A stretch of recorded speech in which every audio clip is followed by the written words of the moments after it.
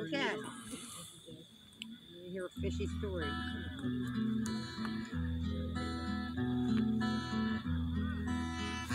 Yeah, it won't focus, still it? Lila said it was the netters taking more than they would do. When the weak fish and the stripers disappeared without a clue. Hardly thought it was the atom plant sucking in the fry, or the poison in the acid rain falling from the sky.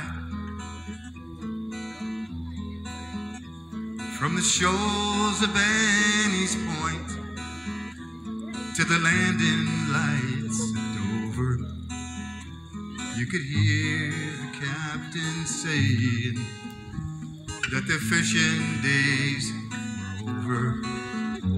When they heard the Hornet ship John Light, it was like a siren's cry that fooled them into thinking that their baby could never die. And you know, you can't expect your sons and daughters to make a living off these waters. From the ghost of bounties past, when the bay has breathed its last, the tide counts the days of my life left on the bay. And for every waterman that stays, two others move away. Some folks said it's just a cycle. They had seen it once before.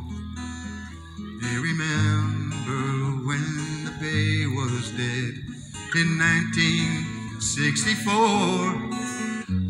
The oyster boats kept working through the good times and the bad, giving thanks to the Almighty for everything they had. You can't, while the PhDs from the Institute bring their knowledge and their tools, the lawyers from the government contemplate their rules, and our children ask us questions and watch us growing old. We dream about what came and went, their stories are yet untold. You can't expect your sons and daughters to make a living off these waters. From the ghost of bounties past, when the bay has breathed its last, the tide counts the days of my life left on the bay. And for every waterman that stays, two others move away. And for every waterman that stays, two others move away.